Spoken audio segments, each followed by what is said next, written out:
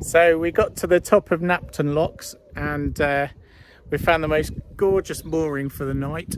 Beautiful open field opposite us, and I thought I'd give you a tour of the boat. So here we go. So this is the bow, and there's our gas container under there, so that's where we fill up with gas. And we've had a crutch cover put on, which covers this bit and gives you a bit of shade. And we'll come in. So this is where we fill up with water. Coming into the bedroom. So take it in here. So we've got quite a decent sized wardrobe cupboard there. Another cupboard down here. And there's clever storage, so there's storage underneath the steps as well, so we can put things under each of the steps all the way through the boat. This shows us how much water we've got at any one time.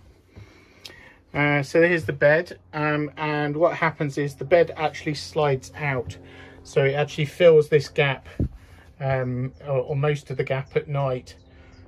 So the bed's actually makes it wider, and we've got a special mattress that actually folds back, so that actually fills the whole gap. So some more storage up here, lots of shelving, radiator, and this comes through to our little office. So we've got a lovely hatch on this side that opens up, and then there's the office. Just put a light on there. So we've got room for the laptop and some more cupboards above and storage there. So it gives us this nice little work area with bits of storage around in the middle. Come through to the bathroom. So we've got open sink, and then you've got lots more cupboards. So they pack in as much storage as they possibly can. Even these tiny little cupboards here that sort of fit there by the loo. So you can see that there. And then we've got a really decent shower. And when you're going along during the day, it heats up the water.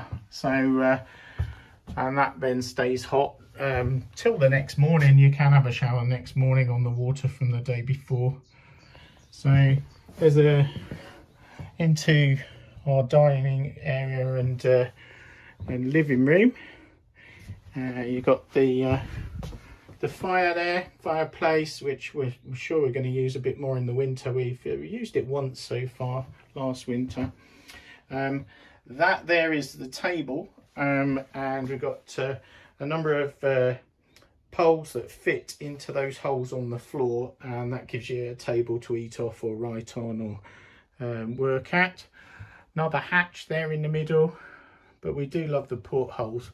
Each of the portholes you can actually open, and in fact in the summer you can take the glass out completely, so it lets air in. So those are really good. And we've got this hatch at the top which opens up like that, and again you can use that for letting the air in. Our TV and bookshelves. So there we go. Another radiator into the little kitchen area. So we've packed as much as we can in here. Got a nice magnetic knife rack there. And there's our spice rack. So you can sort of see there. So there is a grill and an oven.